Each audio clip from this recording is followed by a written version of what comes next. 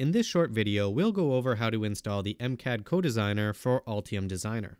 To begin, we'll start with acquiring the MCAD CoDesigner plugin for Altium Designer. First, we'll navigate to the Extensions and Updates page of Altium Designer.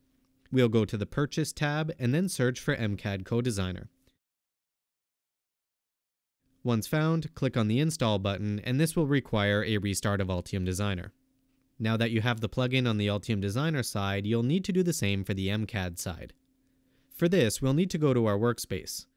We can access our workspace through Altium Designer or by going to your account through altium.com.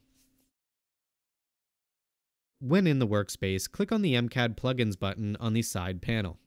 From here, select the mechanical tool that you're working with and download the installer.